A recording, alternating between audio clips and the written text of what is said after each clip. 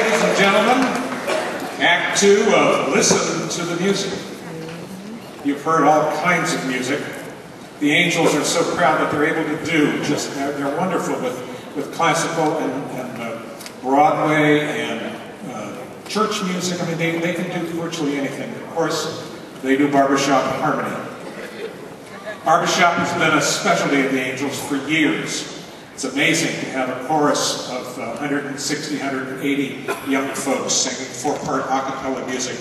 I think we're the largest youth chorus in the country, and that brings a lot of pride to us and to the city of Cleveland, of course. So that's been a great thing. I had the opportunity to speak with Bill Bain a few days ago.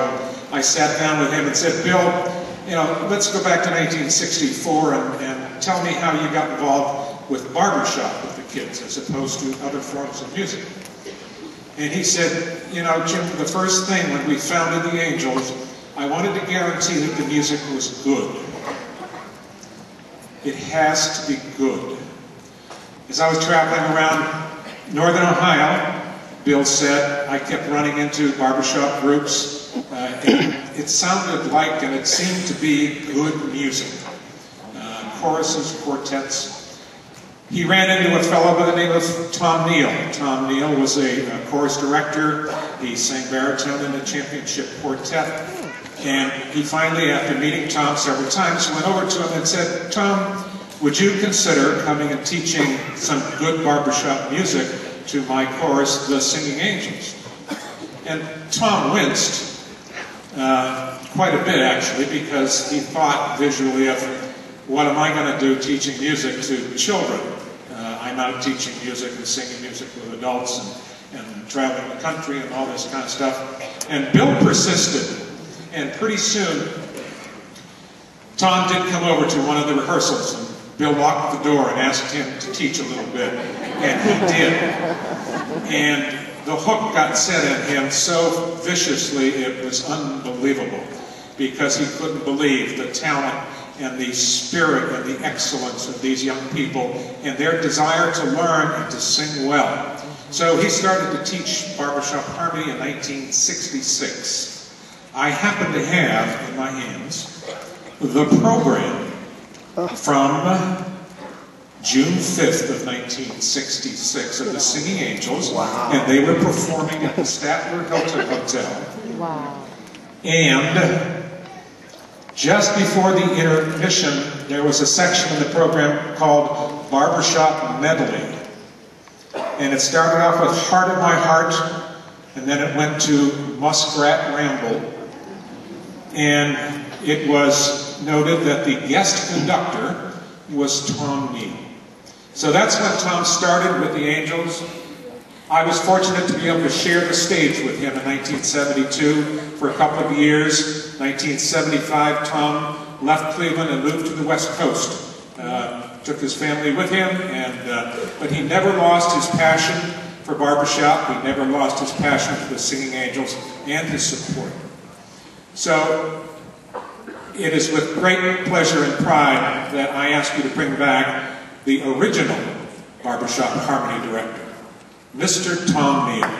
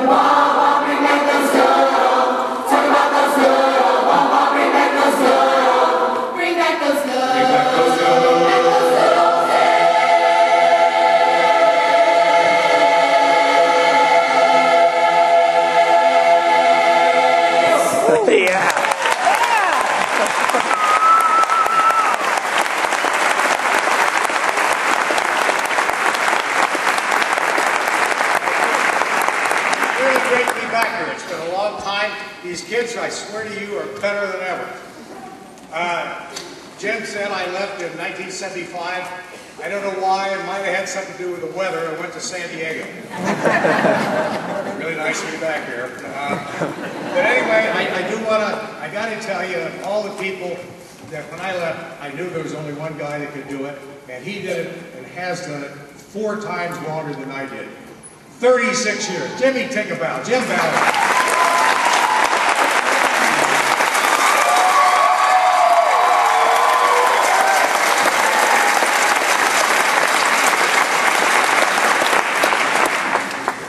Okay, for the second number, we're going to do an old Hoagie Carmichael song, made famous by a barbershop quartet, believe it or not.